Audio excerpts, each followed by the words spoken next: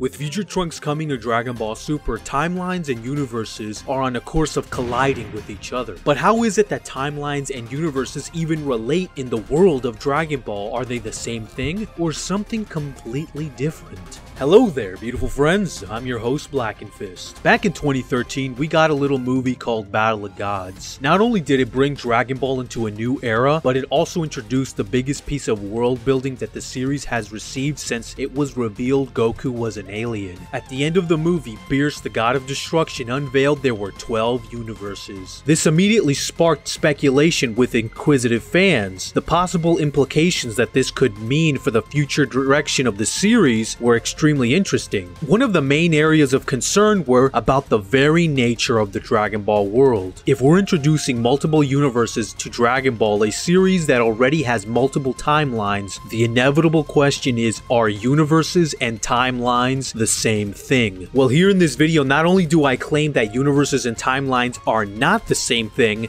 but it would be logically impossible for them to be the same thing. Unfortunately, the one thing that stagnated inquiry into this subject was that Battle of Gods did not give us any details of the nature of the universes, only that they just existed. We would have to wait until 2015 with the broadcast of Dragon Ball Super to get a proper explanation of the universes. And with Dragon Ball Super, the most important piece of information that was revealed is that the universes work in pairs. The pairs were determined by the universe numbers adding up to 13. For example, universe 6 plus 7 equals 13. The universe pairs would be extremely similar with only a few differences, akin to twins, meaning that each universe only had one other universe that was like itself. Very important. Timelines in Dragon Ball are a complicated and convoluted subject that honestly could take up a whole video on its own. But for the sake of this one, there are 4 timelines. The main timeline, the history of Trunks timeline, the timeline from which Cell came, and the unseen timeline. And it is here that we get our first clue as to how this all works. It's really a simple numbers game.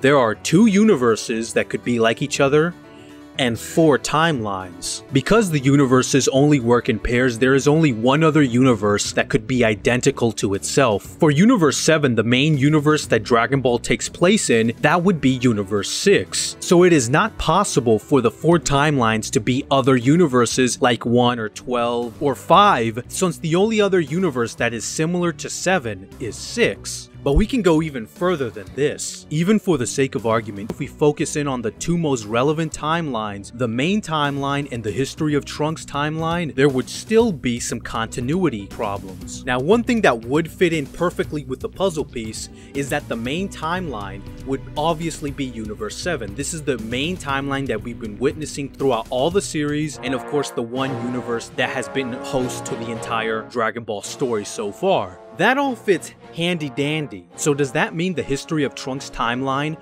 could be Universe 6? Well, unfortunately, the details that have been revealed in Dragon Ball Super put a damper on this theory already. When searching for Universe 6's Earth, Vados discovered there to be no life on the planet. Now, one interesting piece of information is that history of Trunks roughly takes place around the same time that Goku and Vegeta were training with Whis. This means if Universe 6 is the history of Trunks timeline, then when Vados was checking up on Earth, she would have witnessed the androids terrorizing the planet, not a barren wasteland. This obviously means they cannot be the same thing. After all, the androids were killing off large portions of the human population, but they never wiped all life from the planet. So I think we have a pretty open and shut case. The timelines are not the other universes. So then the question is, what are the timelines? Now, of course, Dragon Ball is Toriyama's franchise, and he can write whatever he wants. But if we want to follow the logic that we have been given so far, the other timelines in the series, that includes History of Trunks, the Unseen, the timeline from which Cell came,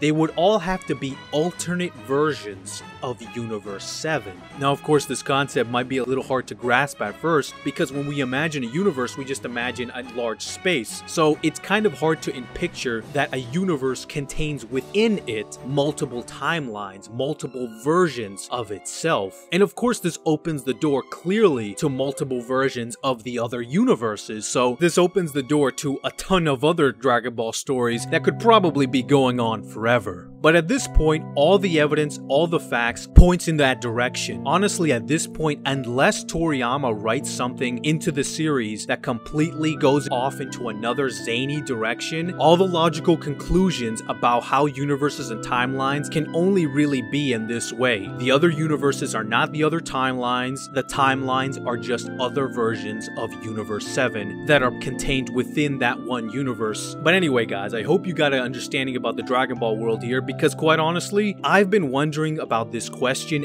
ever since Battle of Gods. The only problem is, Battle of Gods didn't really give us a lot of information, but I was actually glad that is put to rest. And of course, with future Trunks returning and timelines seemingly going to be playing a much bigger role in Dragon Ball Super, I thought this was an important topic to cover since it's going to be relevant really soon. But until next time, guys, if you enjoyed this video, please subscribe to the channel, as if I will be bringing more Dragon Ball content and videos like this one. But until next time, guys, I'm Blackenfist.